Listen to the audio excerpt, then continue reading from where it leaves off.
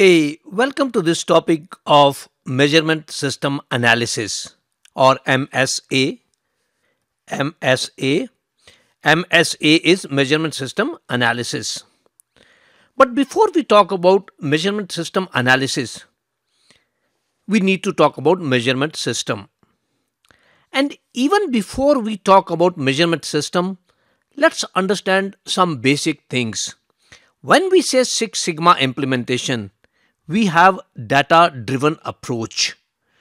Data driven approach means that we don't take decisions based on gut feeling. We take decisions based on measurements, based on facts, based on data. So you collect some information in the form of data and then you make decision based on that. So to collect that data, you need to have some measurement system. Example could be, let's say you are making a rod or maybe a cable or something. The diameter of that is controlled one.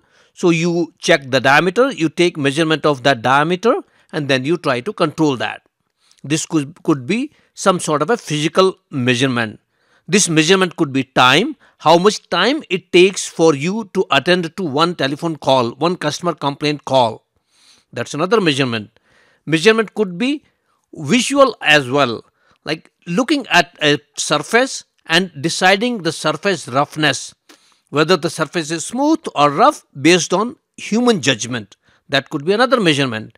Measurement could be putting a number of 1 to 5 at the end of training, giving the ranking to the training. That could be another measurement. So there are vast number of measurements being taken in industry, in your workplace.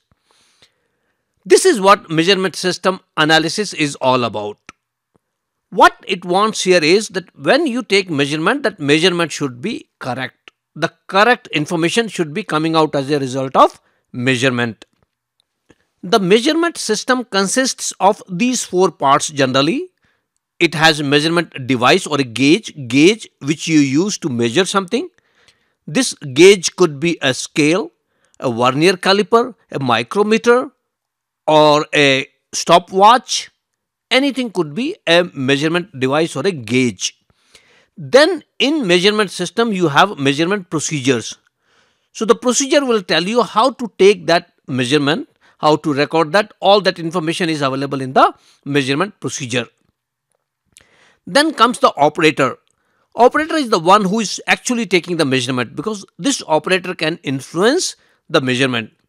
So the operator is also part of measurement system, and the operator training, how much trained this operator is. So when you take a measurement, you record that on some sort of a form. So all these things together make a measurement system. Now coming to measurement system analysis, just to give you a little bit more background to that. Suppose we take example of this cable, and the cable diameter is something which you want to control, and based on that you want to make a decision. So you take a number of readings of this diameter, and based on that you draw a histogram, and with the histogram you find out that this follows a normal distribution. And you would see that, okay, normal distribution has a mean of this, and this has a 3 standard deviation on both sides. So this is where most of your readings are going to fall into. And based on that, you conclude that how your manufacturing is ongoing. But now comes problem because of measurement. This whole thing is with the assumption that your measurement system is perfect. But then there is some variability. There is some shift because of the measurement, because of the operator, because of the procedure as well, which could influence this. So probably your variation was not this much. Probably this was your actual process.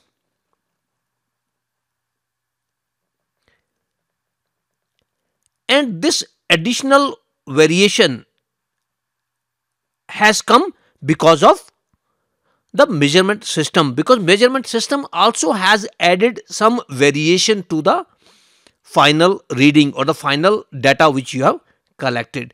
This is what we are going to talk about in this session, which is measurement system analysis or MSA.